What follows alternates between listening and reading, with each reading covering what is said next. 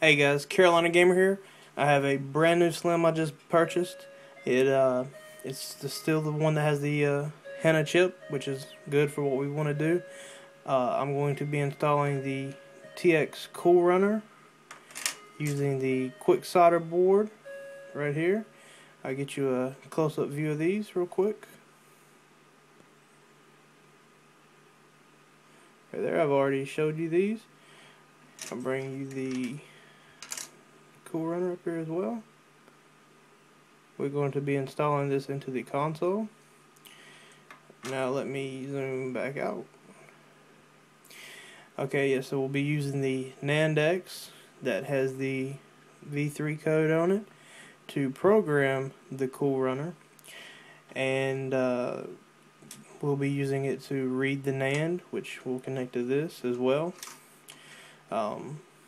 This goes in this area here. This isn't official, I'm just getting it close to show you where everything goes on the install. And then this right here goes right there. That's where the stuff will be installed on the console. And I'll give you guys step-by-steps for this. I'll take some pictures and do your diagram. But first things first, we're going to go ahead and install our quick solder board.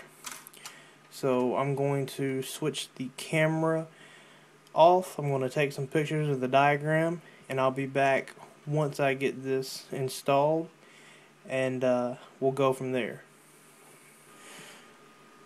Okay guys, I'm here. I just want to take a quick second to show you this. It's very important if you go ahead and put a little of your solder onto these points that the quick solder boards are going to go into. It just makes it really easy to do, and especially this point here where there's no solder on the henna chip connection point.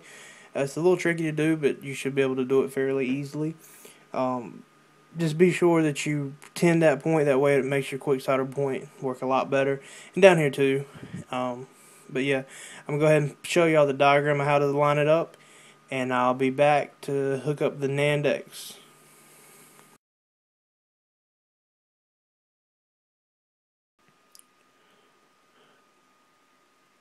Okay y'all, we have the quick solder PCB installed here. It's not going anywhere. Let me get you a little bit better view of that. It's installed right there. It's not going anywhere. I have the NAND-X right here.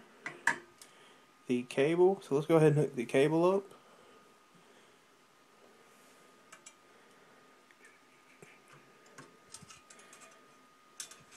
Just match color for color.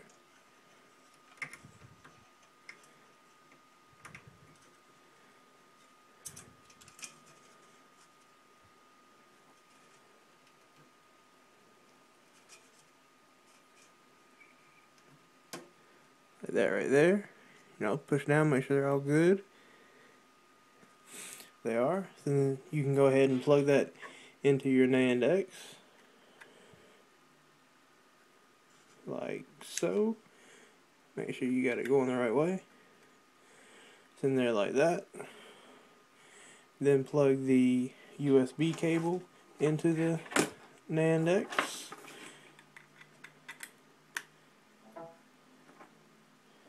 Right there. And now we will go to the computer, and I will show you what to do from there. This is just for reading the NAND, which is all we want to do before we go any further. So let's go ahead and go to the computer, and I will be back with you on there. Okay, so we're on the computer now. We have the NAND-X connected to the computer. We have the console connected to the NAND-X with the quick solder boards, and we have the console plugged into the wall for power, but it's not turned on. You just have to make sure it's plugged up so that the NAND-X can see the NAND and read and write it. What we're going to do here is we're going to get some NAND reads, then we're going to compare the NANDs, then we're going to create an ECC glitch file, and then write that to the console. It's a very simple process. I have a notepad over here with my commands already written out. So I'm just going to copy them, and when I paste this, it's going to start reading immediately. And once it finishes the first one, it'll go to the second one, You see I have them named NAND1, NAND2, NAND3, NAND4. Once this is done, we're going to compare them with NAND Healer, and then we're going to use ECC Glitch Generator to generate our glitch image. So I'm just going to go over to NAND Pro 3.0 folder. Make sure you have your command prompt opened in the NAND Pro folder. To do that, just hold Shift and then right click and then go to Open Command Prompt here. So I'm just going to right click and then hit paste, and there it's going now. It's reading the first NAND1.bin, as you'll see right here, and I'll be back to you once this gets done with the fourth one. I'm just going to leave it sitting here, and when it gets about ready to finish the fourth one, I will be back with you guys and we'll go from there. Okay guys, the console is just about finished with the NAND reads, and there it is there. So what we want to do is we want to go ahead and compare the NANDs, and to do that, let's just select our folder with NANDs.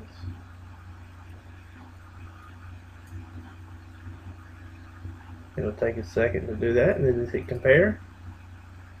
They should all match, and once they do that, you can go ahead and close NAND Healer.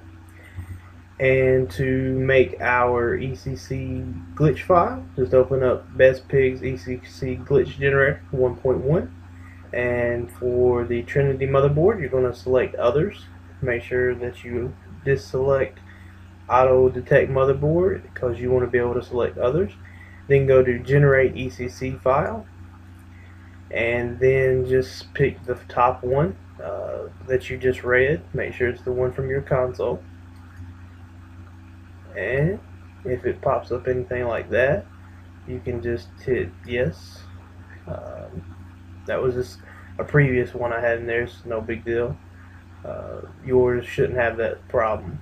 It really wasn't a problem. You shouldn't have that issue pop up. So once that's complete, just hit OK, and then you can go ahead and close this down. And now we want to write the glitch file to the console. So to do that, I have the command here already, and I'm just going to copy it.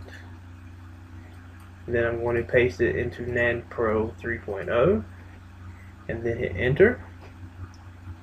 This is going to go very quick because it's only 40 blocks.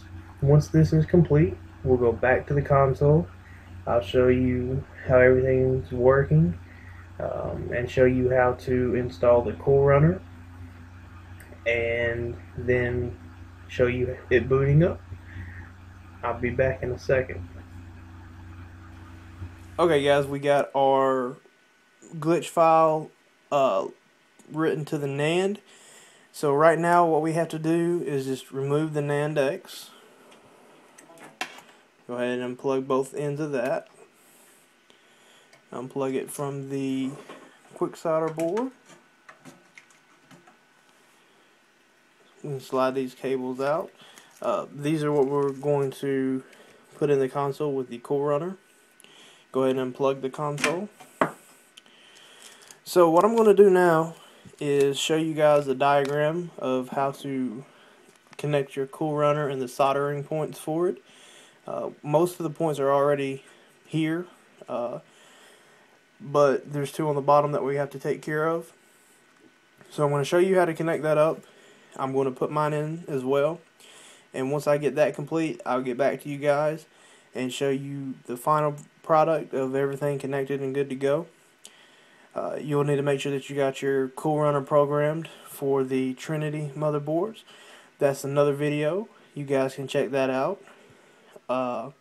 It's easy to do as well. So go ahead and check that video out. Make sure you got yours programmed, and then you'll put it in the console, and then it'll boot up a glitch kernel. So let me get this installed and I'll be right back.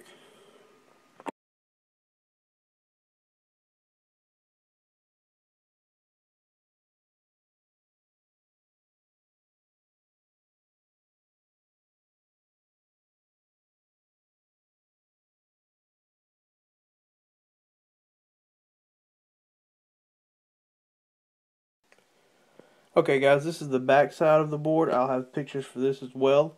I just bunched this up and put it over here and then taped it down. So I've got everything soldered up. and ready to go. I angled the Coolrunner in here so that it didn't rest on any of the resistors that were on the board.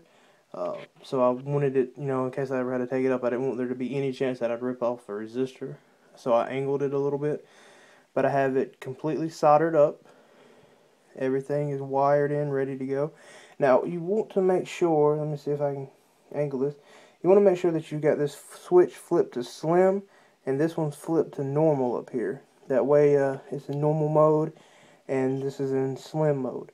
That way, it'll work for you. But as far as we are here, everything's done. This console is ready to be turned on, and it will be exploited. I will set the console up, and I'll show you guys that video. I'll be right back.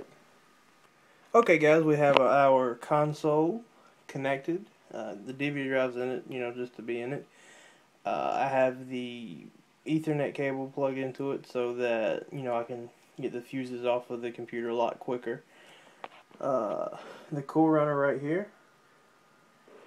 And the screen over here. Don't worry about the mess, It's pretty hectic right now at the house. We're redoing some modeling and remodeling and stuff. But anyway, let's get to the Coolrunner. I'm going to go ahead and just turn it on and just show you what the Coolrunner does. Let's see if I can get a better view of the Coolrunner.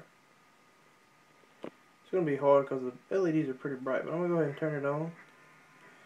See the green light flashes. And let's pull back.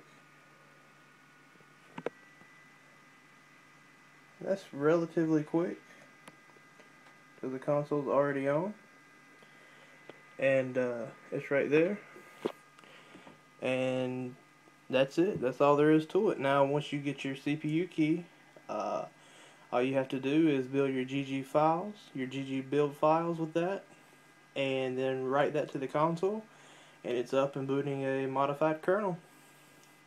Carolina Gamer, this has been the Coolrunner install.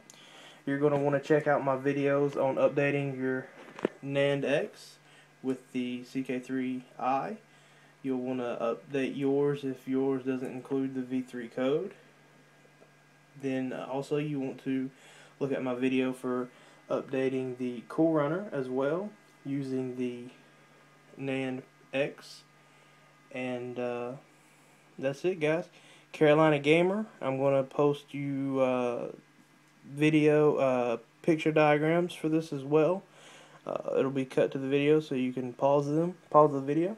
But yeah, Carolina Gamer out.